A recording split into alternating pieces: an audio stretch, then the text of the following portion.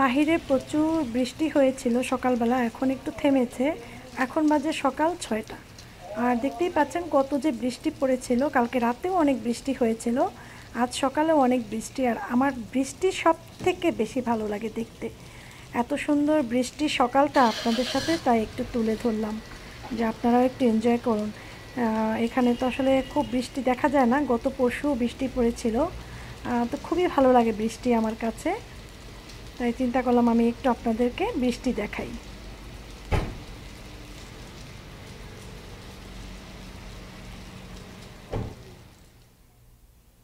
আসসালামু আলাইকুম।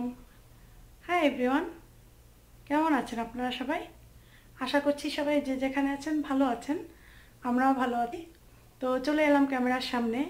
সকাল হয়েছে, লেবু পানিটাও খেয়েছি।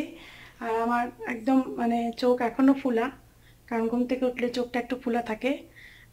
ঘুম থেকে উঠি, লেবু পানি খাই, তারপর একটু কি বলে চুল ব্রাশ করি, মুখে ক্রিম লাগাই। যেহেতু এখন ঠান্ডা পড়েছে, এখন একটু মানে যেটা ইয়া ক্রিম, একটু অয়েলি টাইপের ক্রিম, আমি মুখে ওটা ইউজ করি এখন।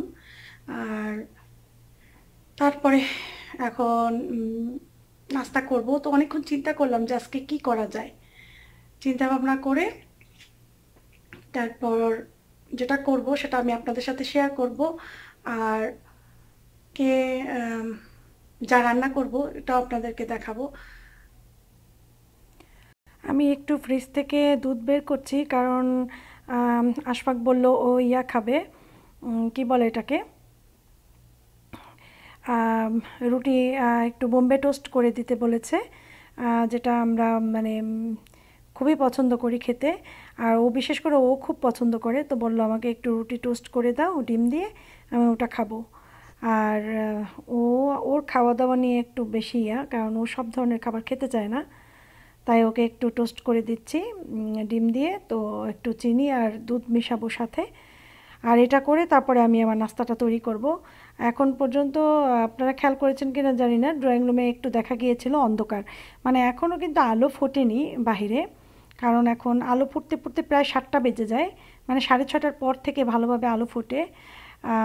তো এখন আলো ফোটেনি, তাই অন্ধকার হয়ে আছে।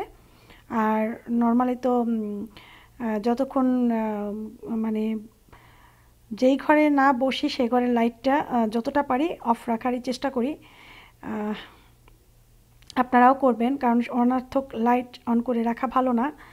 তো অবশ্য কিচেনের লাইটটা আমার সবসময় অনই থাকে, কারণ কিচেনে আসা যাওয়াটা খুব বেশি হয়। আর এই যে মার্জারিনটা, এটা একজনে দেখতে চেয়েছিল, আমার একজন ভিউয়ার্স বলেছিল যে আমি কোন মার্জারিনটা ইউজ করি, সেও এটা মানে দেখবে, তাই আমি তার জন্যই দেখাচ্ছি। সেও সৌদি আরবে থাকে। তো এই যে মাজোলা, এটা মাজোলা মার্জারিন, এটা খুবই ভালো, আর এটাই আমি ইউজ করি সব সময়। বাংলাদেশেও আমি এটা নিয়ে যাই। আর এটা একটা শেষ হয়েছে, এখন আর একটা খুলবো। আর এটা মানে বাটারের কাজ করে, এবং মানে খেতেও খুবই মজা। আর এটা মানে অনেক ভালো, এটা ফ্যাটটা কম থাকে, তাই এটা আমি বেশি ইউজ করি। এখন আমি একটু ফ্রাই প্যানের ভিতরে দিয়ে নিচ্ছি, কারণ আমি যতক্ষণ বাটার থাকে বা মার্জারিন থাকে ততক্ষণ আমি কখনো ওদের জন্য যে এই যে বম্বে টোস্ট, এটা কিন্তু আমি তেল দিয়ে বানাই না, কারণ ওরা তেলেরটা বেশি লাইক করে না। ওরা ঘি অথবা এই বাটার দিয়ে করলে ওরা খুব লাইক করে, কারণ এটার থেকে একটা অনেক সুন্দর স্মেল আসে। তো ওকে এটা করে দেব, এরপর আমি আমার নাস্তাটা তৈরি করব। আর আমি তখনও চিন্তা করছি যে কি খাবো, কি খাওয়া যায় আজকে। আসলে আমার রুটির আইটেমটা খেতে বেশি ভালো লাগে, সত্যি কথা এটাই। রুটি, লাল রুটি হোক বা যে রুটিই হোক, চায়ের সাথে রুটিও যদি হয় শুধু, তাও আমি অনেক খেয়ে নিতে পারি। বা টোস্ট আমার খুবই প্রিয় খাবার। আমার আম্মা মাঝে মাঝে বলে যে তুমি টোস্ট কি মজার খাবার, ভালো লাগে? আমি বলছি আমার কাছে চা দিয়ে এগুলোই ভালো লাগে খেতে। তো ছেলেকে বললাম নিয়ে যাও, তো ও নিয়ে যাচ্ছে। আমি এখন এগুলো ফ্রিজে তুলে ফেলবো, এরপর আমার খাবার তৈরি করব। শসাটাকে কেটে নিচ্ছি সুন্দর করে, আর একটু অরেঞ্জ নিয়েছি, মানে মালটা যেটাকে বলে। মালটাটা আমাদের ঘরে অরেঞ্জের থেকেও বেশি পছন্দ করে বাচ্চারা। তো একটা নিয়েছি আমি, কিন্তু একটা খাবো না, একটা খাওয়া ঠিক হবে না, অর্ধেকটা খাবো। আর একটু ইয়োগার্ট নিব, তো যোগাটা শরীরের জন্য কিন্তু খুবই ভালো, মহিলাদের বিশেষ করে ক্যালসিয়ামের অভাব পূরণ হয়ে যায়।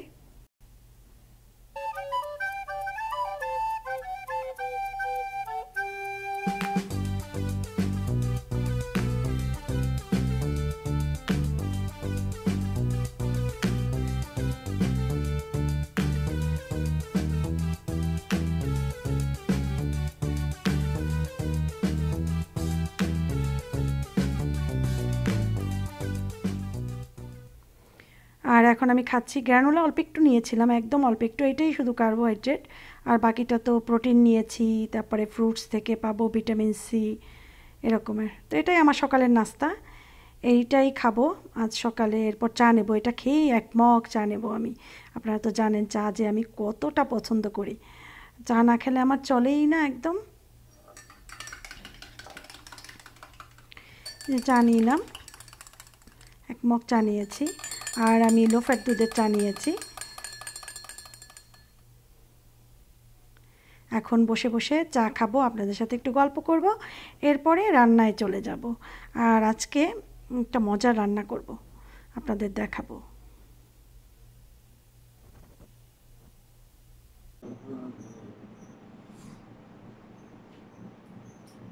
খাবার খেয়ে তারপরে রান্না করতে যাব। তো কি রান্না করবো সেটা আপনাদেরকে দেখাবো। আজ দুপুরে একটু ভাত খাবো অল্প করে, তো খাবারটা আগে চাটা শেষ করে নিই, এরপরে রান্নার প্রিপারেশন শুরু করে দিই। প্রতিদিন এই ধরনের তো কাজ থাকে, তো সাথেই থাকুন, ততক্ষণে চাটা ফিনিশ করে নিই।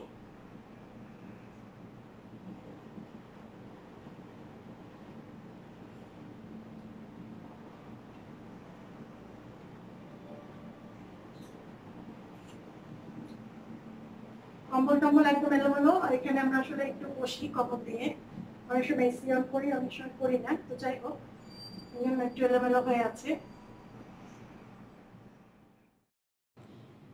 আর একটা কথা, এটা বলতে মাঝে মাঝে ভুলেই যাই, তাই আগেই বলে নিই, আমার চ্যানেলটা যারা সাবস্ক্রাইব করেননি প্লিজ আমার চ্যানেলটা সাবস্ক্রাইব করে নেবেন। আর এই যে আমার সেলাই করেছিল হাত, আজকে আমার এইটা খুলবে সেলাইটা, তার আগেই আমি ব্যান্ডেজটা খুলে ফেলেছি, আপনাদের সাথে একটু শেয়ার করলাম। তো রান্নায় চলে এলাম, এর আগে আমি একটু কি বলে এটাকে, একটা চাপাতির প্যাকেট কেটে নিয়ে নিচ্ছি, কারণ লুচি দিয়ে চা খেতে আসলে বেশি মজা লাগে, আমার টি প্যাক দিয়ে চা খেতে অতটা মজা লাগে না। যদিও দোনোটাই খাই, যখন যেটা সহজ মনে করি ওটা তখন করে খাই। তো চাটা যেহেতু চা অতিরিক্ত বড় প্যাকেট কিনি না, তাহলে ঘ্রাণটা থাকে না, এই জন্য আমি ছোটো প্যাকেট কিনি, শেষ হলে আবার কিনে নিয়ে আসি, বা 2-3টা প্যাকেট অনেক সময় বাসায় থেকে যায়, তো একটা শেষ হলে আর একটা বের করি এরকমের। আর এখানে মাছ ভিজিয়েছি, এটা সিলেট থেকে এসেছে এই মাছ, এই যে আমার বোন ও পাঠিয়েছে আমার জন্য, সিলেট থেকে ওর জন্য নিয়ে এসেছে ওর ভাই। তো মাছটা বেশি বড় না, ছোট ছোট, কিন্তু মাছটা অনেক টেস্টি ছিল। তো আমি একটু হলুদ আর লবণ মাখিয়ে তারপরে ভেজে, তারপরে এটাকে বরবটি দিয়ে একটু মাখা মাখা করবো। আর বরবটি দিয়ে ইলিশ মাছ কিন্তু খুব মজা লাগে খেতে। তো পেঁয়াজটা আমি একটু ভালোভাবে ভেজে নিয়েছি, এরপর লবণ দিলাম আর মশলা দেব। আর আপনাদেরকে গতকালকের ভিডিওতে আমি বলেছিলাম যে পেঁয়াজের যা দাম যেহেতু বেশি, আমাদের এখানে তো খুবই সস্তা, তো বাংলাদেশে তো প্রচুর দাম। তো আপনারা যেটা করবেন সেটা হচ্ছে, আমি বলে দিয়েছিলাম গতকালকের ভিডিওতে, পেঁপে 2-3 কোয়া রসুন নেবেন, পেঁপে নেবেন 1 কেজি, আর সাথে একটু কালিজিরা না দিলেও অবশ্য অসুবিধা নেই, এটাকে ব্লেন্ড করে পেঁয়াজ হিসাবে ইউজ করতে পারেন আপনারা, একটু গ্রেভি হবে, গ্রেভিটা একটু ঘন হবে, চাইলে আপনারা ওভাবে ইউজ করতে পারেন। আর যারা পেঁয়াজ ছাড়াই খেতে চান, পেঁয়াজটা আসলে এতটা ইম্পর্ট্যান্ট আমার কাছে মনে হয় না, কারণ পেঁয়াজে শুধু তরকারির গ্রেভিটা তৈরি করে, আর ওইটার কোনো তেমন কাজ নেই। তো পেঁয়াজ ছাড়াই রান্না খান, কোনো অসুবিধা নেই, যতদিন পেঁয়াজের দাম একটু বেশি। আমি যদি দেশে থাকতাম হয়তো আমি ওভাবেই খেতাম, পেঁয়াজ ছাড়াই খেতাম, কোনো ব্যাপারই না। যাই হোক, এখন আমি বরবটিটাকে কিন্তু ভালোভাবে একটু ভেজে নিয়েছি, একটু ঢেকে ঢেকেই ভেজেছি, কারণ হয়তো পানি থাকলে আবার মানে টেস্ট হয় না। পানিটা ভাজার পরে, মানে পানিটা যখন ওটা থেকে ছেড়ে দিয়েছে, একটু হয়েছে, তখনই আমি পরে ভাজা মাছটা দিয়ে দিচ্ছি, এবং ভাজা মাছটা দিয়ে আমি আন্দাজ মতো পানি দিয়ে এটাকে ঢেকে দেব। তো এটা আস্তে আস্তে তখন হতে থাকবে। আর এই ফাঁকে আমি অন্যান্য কাজগুলো করে ফেলবো। তো আগে একটু পানি জুস খাবো। পানি জুস বলতে প্রায় 1 মগ পানির ভিতরে একটা মালটা চিপড়িয়ে রেখেছি, ওটাকে এখন আমি একটু খেয়ে নেব, জাস্ট রিফ্রেশ হওয়া, আর কিছু না। যেহেতু সারাদিন তো আসলে অতিরিক্ত কিছু খেতে পারি না, এই জন্য। তো আমি ওটা আগেই রেখেছিলাম, একটা মানে মালটা নিয়েছিলাম আর পুরো মগটা ভরে পানি নিয়েছি। এই পানিটা খেতে একটু অরেঞ্জ অরেঞ্জ টেস্ট, ভালোই লাগে। এটা খাবো। তারপর আমি দেখাচ্ছি আমার বোন সিলেট থেকে আর কি কি দিয়েছে আমাকে, ওগুলো।